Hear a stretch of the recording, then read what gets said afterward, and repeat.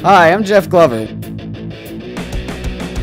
I'm a Brazilian Jiu-Jitsu black belt under Ricardo Frangia Miller. I've been competing for over 10 years in hundreds of gi and no-gi competitions all around the world.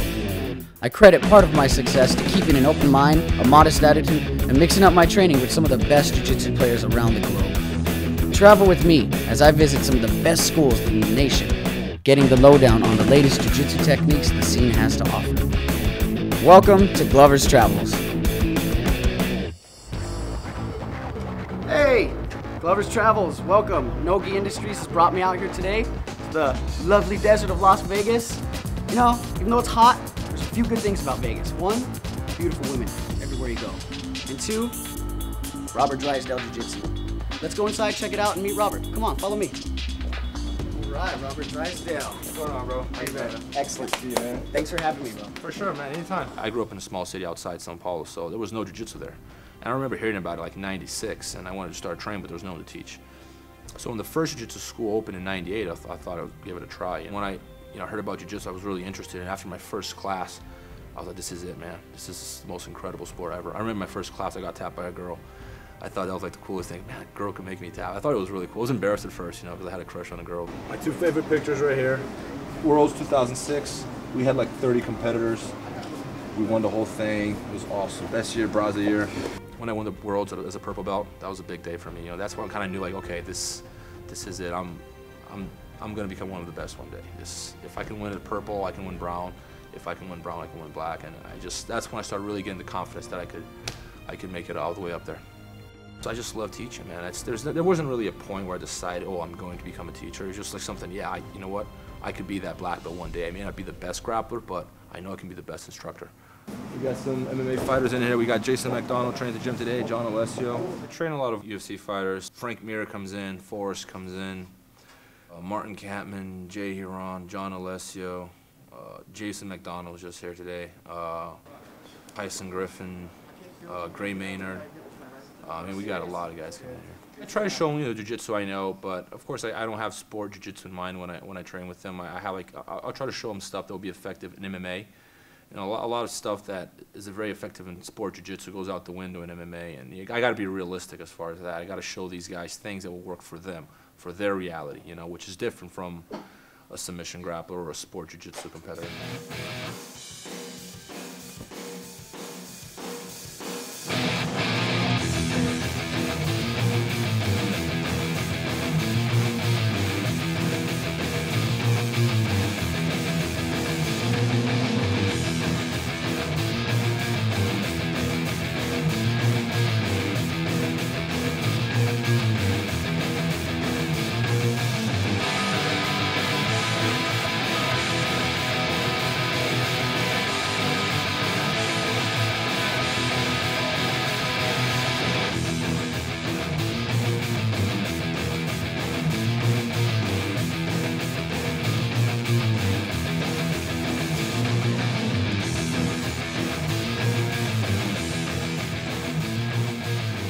Okay, Glover Drysdale challenge match. Starting off, staring contest. Ready, go.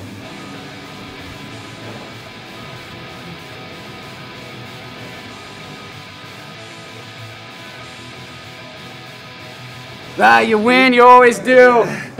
I'm here with Sean Spangler. For those of you who don't know Sean, real quick, let me give a quick bio on you. I'll do it for you, I'll do it. So Sean is one of the most active grapplers in the world. I would say American, but I mean all over active.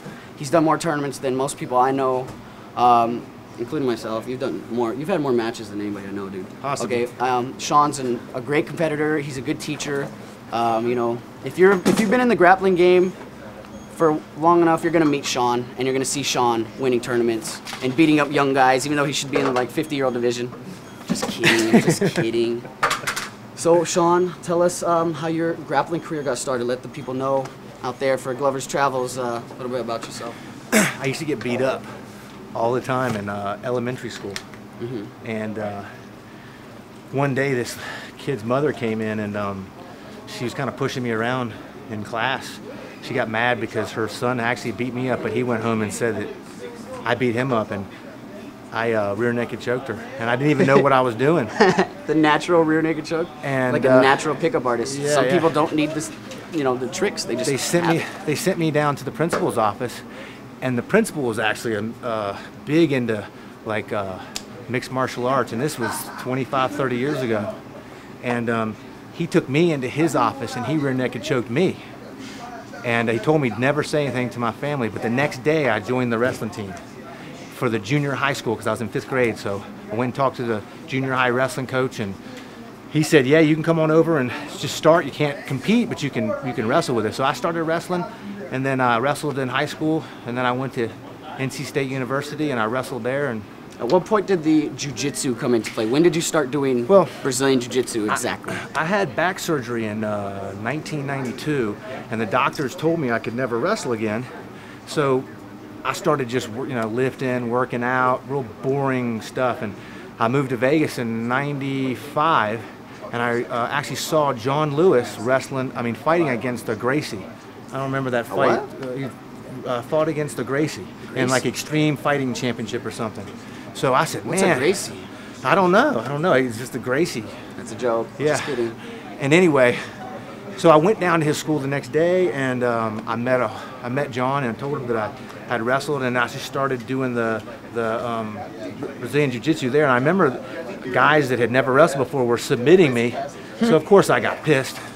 And so that's pretty much where it started. And from there, I wrestled for John for years. We did tournaments every weekend in California. What is your favorite submission to do? I know what it is. The people don't know what it is. It'd be the Spangler spin, man.